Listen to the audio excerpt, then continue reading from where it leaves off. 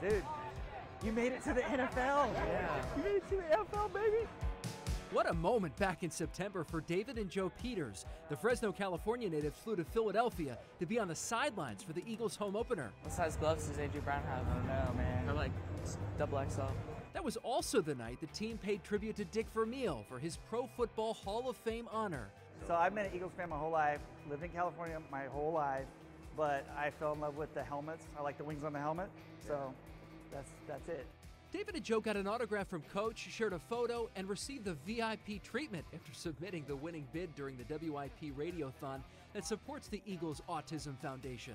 It is super special for me, like, growing up an Eagles fan, and then, to have a son that has autism, and then to be able to partner with the Eagles Autism charity and all the great things that they do. It's just so many things have come together. The things that the charity does too is so important because these kids have so much potential, and just to be able to see them get the services and the help that they need to reach that potential is just a fantastic thing.